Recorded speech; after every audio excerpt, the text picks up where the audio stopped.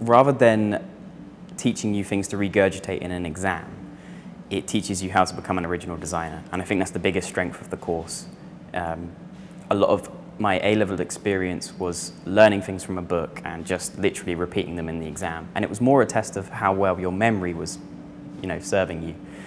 But with product design, it's about teaching yourself and coming up with an original idea and the best methods to produce that original idea.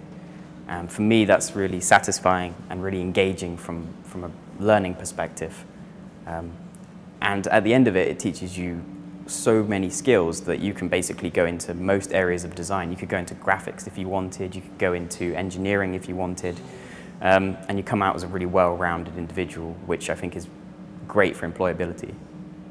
For me, the highlight would be making a design consultancy with some of my friends. It was external to the university, but because of the facilities they provided us, we were able to make a wheelchair painting device for severely disabled and paralyzed people, and it restored their creativity, allowed them to paint on canvas below. We didn't get any marks for it, and it wasn't necessarily university kudos, but the skills that we learned, we suddenly were able to directly transfer into a real product. And now it's going to be launched next year. We're doing really well with it. We've won 2 awards, we've won a lot of funding, and that's something that is a direct result of the course teaching.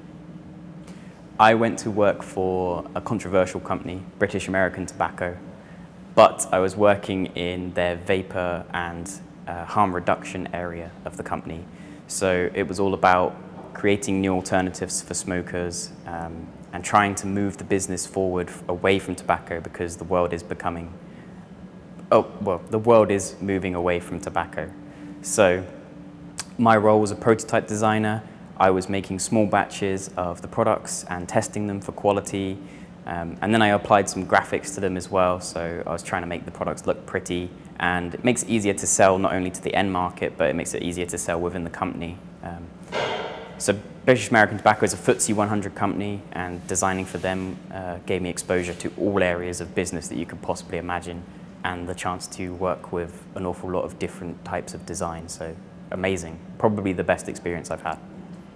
The next thing for me is going back to British American Tobacco. I've been lucky enough to be offered a job starting the day after my graduation, which puts a lot of pressure on me, but very exciting. I'm going to be working on something called THP, which is tobacco heating products. It's a way of heating tobacco, but without giving the same toxicants to the user, so it's lower risk. And I'm going to be working on that for the next how long. From there, I'd like to get into some accessible design, eventually maybe start my own consultancy, but we're looking maybe 10 years down the line before that happens.